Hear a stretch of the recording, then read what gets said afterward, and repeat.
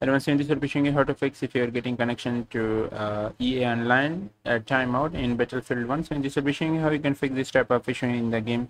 So the first thing you need to do is simply restart your device. Click on window icon and then restart your device. So once you restart your device, then start the game again, check whether the issue is fixed or not.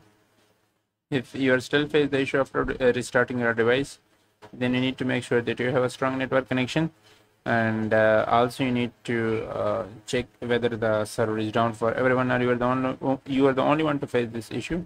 So the next thing you need to do is to check the server status page. But if the server is not down and you are the only one to face this type of issue in the game, then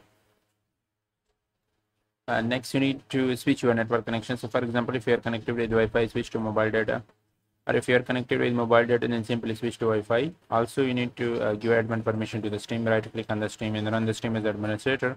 So once you give admin permission to the Steam, then go to library collection.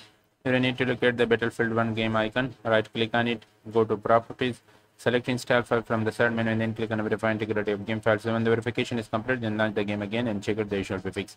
So these are some of the best things to do to fix this type of issue in the game. I hope this video help you. Subscribe this channel for more informative videos like this. Thanks for watching and see you in the next video.